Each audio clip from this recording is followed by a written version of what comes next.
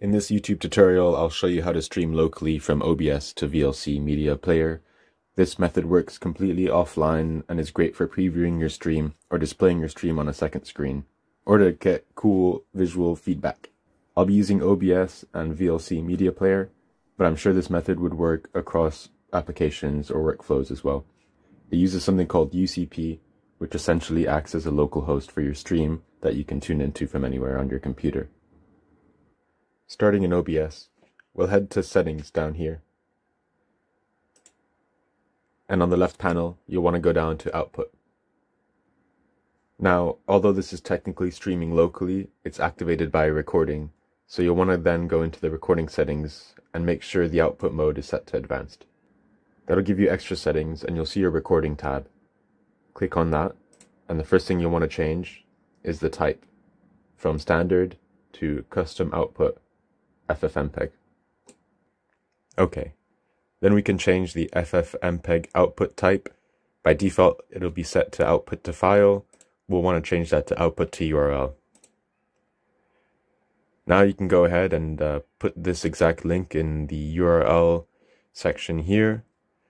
This is the UDP local URL that you'll be connecting to later. For the container format, you're going to want to select MPEGTS. It's down kind of on this really long list. That's really the only one that would work for this. Then you can ignore the mixer settings. I think you could put things here if you want to get more technical with it.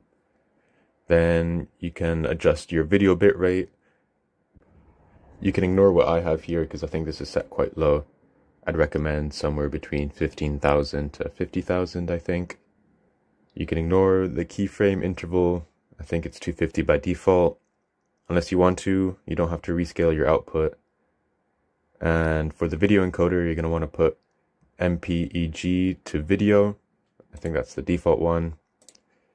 And audio bitrate, you can adjust this. I've got mine set to 160 kilobytes per second. And for the audio encoder, I have MP2. I think that's the default one.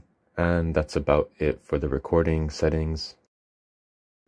And I forgot to mention, you're just going to want to copy this URL now before you proceed.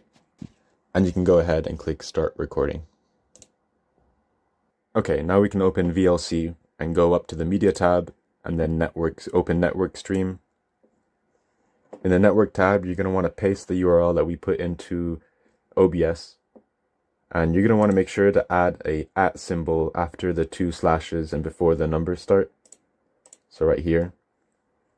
And then under Show More Options, you can change the caching variable. Now this will adjust the delay between the OBS screen capture and the VLC screen. So right now it's set to 1 second. I think that's fine for me, but you can adjust this however you'd like. And then you can go ahead and click play.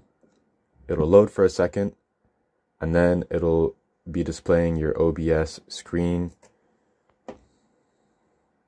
There we go.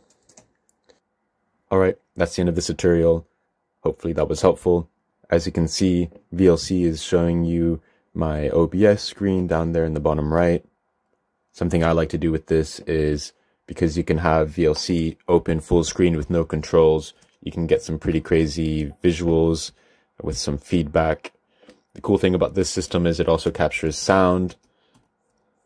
So you can hear it looping, and you can get some weird looping effects like that.